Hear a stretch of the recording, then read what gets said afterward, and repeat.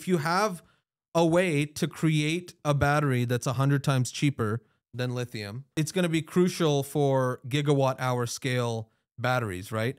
And it's all solid state. There's no flammable liquids. So it's inherently safer if you want to make building sized versions of this. Don't let the AI overlords get a handle on this. Yeah. This is a new paper out of the University of Chicago and UC San Diego that was published in the paper Joule, just Joule.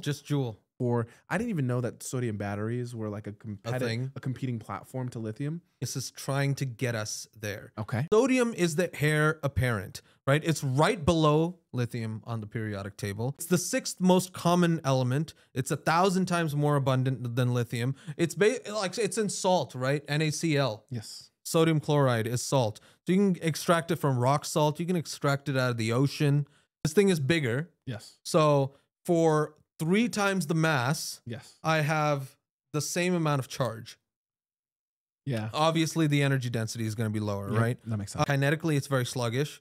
The larger nuclei means that the sodium is going to move slower in the battery itself, right? If you've got a larger thingy, then that thing's going to move slower, and so my total power output is going to be lower, right? So despite its abundance, all of this means that like the efficiency of a similarly sized sodium battery system, as compared to a lithium ion system, is just going to be inefficient. Exactly. And we've gotten used to our iPhones being a certain size. Exactly.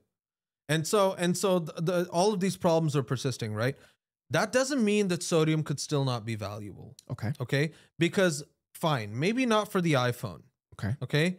But battery has a lot more usage than just our electronics.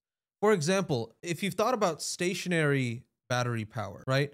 If you've got like a giant electrical grid, if you're trying to do renewables, right? And you have a giant solar panel array, but now it's like cloudy, you want to be able to store all of the sunlight from when it was actually sunny to then use when it's cloudy, right? All of these stationary storage parts, it doesn't really matter if it's bigger. Right.